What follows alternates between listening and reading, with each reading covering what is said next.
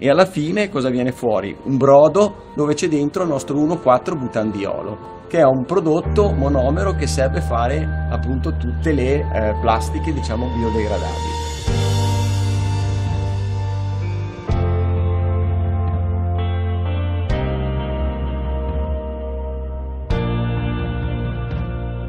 Biobutandiolo.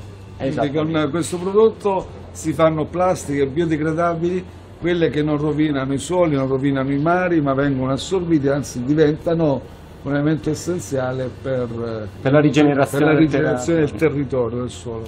Come avviene questo processo? Perché è molto interessante. Quindi qui c'è il batterio. Qui c'è il nostro batterio. Escherichia coli, spesso ce l'abbiamo nello stomaco e ci fa un sacco di danni. Esattamente. Questo qua viene messo dentro in questa, diciamo, contenitore qui, ok? E il nostro Escherichia coli cresce perché gli piace, diciamo, mangiare quello che c'è qua dentro, e una volta che è cresciuto viene buttato nei fermentatori, ok? Che sono, diciamo, dei grandi pentoloni, un po' come quelli che servono per fare la birra, esattamente la stessa cosa.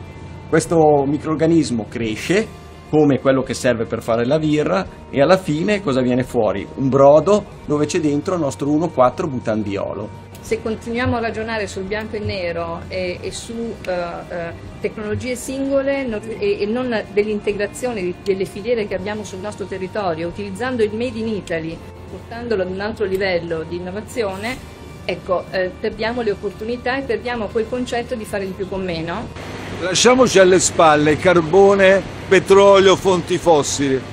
Abbracciamo convintamente la transizione ecologica. Si può produrre anche scacciando via tutte le fonti fossili, abbracciando le fonti rinnovabili integralmente, sino poi a ottenere un taglio delle emissioni sino al 60%, offrire lavoro a più di 80 dipendenti, 200 con l'indotto. Ecco, questo è un esempio concreto, questa realtà industriale fa tutto questo, si può fare, occorre volontà, visione e conoscenze tecnologiche.